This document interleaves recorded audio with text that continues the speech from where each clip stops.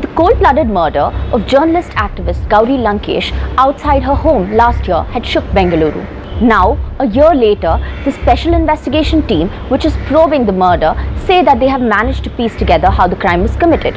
While 13 persons have been arrested so far, the SIT had its first breakthrough in February this year after they arrested KT Naveen Kumar, the founder of Hindu Yuva Sena. Based on the information provided by KT Naveen Kumar, the SIT made 4 more arrests, including Amol Kale, the suspected mastermind of the murder. It was upon Kale's arrest that the plot began to unravel.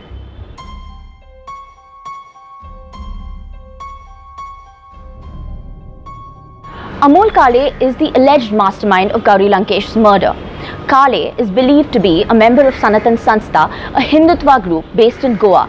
He was also a former member of Hindu Janajagrati Samiti, which is an offshoot of Sanatan Sanstha. The SIT found a hit list containing 34 names in possession of Amol Kale upon his arrest. The SIT say that the list contains names of rationalists and progressive thinkers. The group's aim was to eliminate anyone who they believed was against their ideology, and the group also wanted to create an army to protect the Hindu religion. Amit Degvekar is believed to be the head of operations. He is also said to have financed the group's activities. When the CBI arrested Amit Degvekar earlier in September, he is said to have confessed that he had created a blueprint for the murders of Narendra Dabholkar and Govind Pansare. Amol Kale allegedly put fellow Hindu Janajagrati Samiti member Sujit Kumar in charge of recruiting a team to carry out the murder. Sujit Kumar is said to have recruited at least 5 people as a part of the team to carry out Gauri Lankesh's murder. He is believed to have scouted for members at various conventions of the Hindu Janajagrati Samiti. It was at one such convention in Bengaluru that he recruited KT Naveen Kumar. KT Naveen Kumar's alleged role in the conspiracy was to provide logistics, that is, to provide bullets. Manohar Edave, a resident of Bijapur who had affiliated himself to various local pro-Hindutva outfits, was allegedly recruited by Sujit Kumar.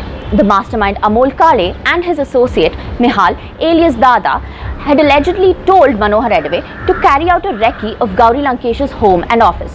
SIT sources say that another arrested accused, Ganesh Miskin, allegedly rode the Pulsar bike to Gauri Lankesh's house along with the suspected shooter Parashuram Wagmore on the night of the murder.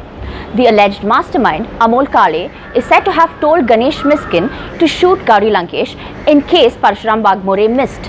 Ganesh Miskin is also said to have confessed to SIT that he was involved in the murder plot to kill rationalist MM Kalburgi. The SIT believes that Parashuram Wagmore was the man who shot Gauri Lankesh. On the night of September 5, 2017, Ganesh Miskin and Parashuram Wagmore arrived outside Gauri Lankesh's house located in Ideal Homes layout in Bengaluru's Rajarajeshwari Nagar. At around 8 p.m, Gauri Lankesh's cart pulled up outside her house. Pillion rider Parashuram Wagmore got down and shot at her 4 times. 3 bullets pierced Gauri Lankesh, killing her within minutes. SIT sources say that Ganesh and Parshuram sped away on the bike to meet with another accused in the case, Amit Baddi, on Mysuru Road soon after the murder. Ganesh and Parshuram are said to have given the murder weapon, the bike and the helmets to Amit Baddi. They are said to have changed their clothes inside a Maruti Omni van which Amit Baddi had brought. Ganesh Miskin and the alleged shooter Parashuram Wagmore are then said to have travelled to Nelamangala where they met another accused, Bharat Kurne. Bharat Kurne is believed to have transported Ganesh and Parashuram to North Karnataka. Amit Baddi allegedly took the murder weapon, the bike, the helmets and the clothes to a safe house located in Kumbalgodu. The safe house owner, Suresh, had allegedly allowed mastermind Amol Kale and his team to live in his home for a few months before the murder. Amit Baddi allegedly handed over the weapon, the bike, clothes and helmet to another accused named Sudhanva Gondalkar at the safe house in Kumbalgodu. Sudhanva Gondalkar and Sharad Khalaskar were part of the 5 who were arrested by the Maharashtra's anti-terrorism squad earlier in August. Maharashtra's ATS had recovered a huge cache of illegal country-made pistols and IEDs. Sharad Khalaskar is allegedly said to have confessed to the ATS that he was involved in rationalist Narendra Dabholkar's murder as well. Sudhanva Gondalkar is said to have kept the murder weapon, the bike, the clothes and the helmets at the Kumbalgodu safe house for over a week after the murder. To ensure that the task was complete, mastermind Amol Kale allegedly tasked Sudhanva Gondhalkar and Sharat Kalaskar with being the B team to kill Gauri Lankesh in case Parshuram Wagmore and Ganesh Miskin failed. The SIT now wants custody of Sudhanva and Sharat to find out what happened to the murder weapon. Another key arrest in the case is that of Rajesh Bangera, the personal assistant to Congress MLC Veena Acharya. Rajesh Bangera is said to have trained Parshuram Wagmore and others in sharpshooting. One of the biggest breakthroughs for the SIT is establishing links between the murders of Narendra Dabholkar, Govind Pansare, Kalburgi and Gauri Lankesh.